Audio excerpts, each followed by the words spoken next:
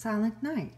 Your starting positions are kind of, it's easier to find them if you start with thumbs, referring to your thumbs. So right hand starts on the D. So you're going to play these notes. Left hand is going to start with a C and going backwards. So if you think it's kind of like an F position, but if you think about your thumbs being very close like this, C and D, that's easier to understand and remember. So you're going to stay here for pretty much first half of the song. Do make sure to play on the F sharp third finger. Here we're going to have an F sharp, so watch for that. So we'll be in measure 10, so measure 6, measure 10, you're going to have an F sharp in the right hand, so it makes it kind of like a D major position. Now measure 13, you're going to notice that you have circled number. Whenever in these books you see the number that is circled, it means that you have to move your hand.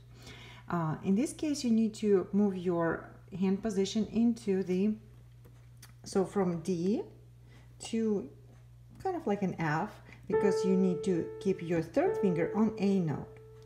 And then from there, you just carefully read your notes. It's really hard to just stay in one position to play this song. So you just need to read the notes carefully. You can mark them in your score and place correct fingers that are marked in your music.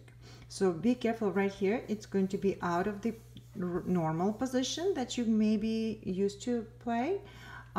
So be careful here. Also in measure 16, your left hand has to go out a little bit straight.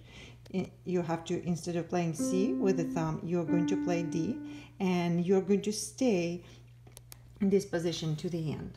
Okay, so it moves into the G position. Again, try not to kind of stick to just one position.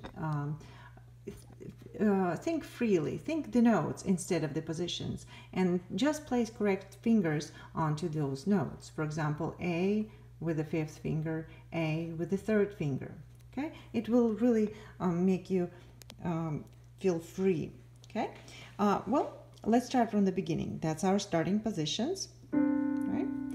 And this song goes on a count of 3. So we go 1, 2, 3, 1, 2, 3, 1, 2, 3.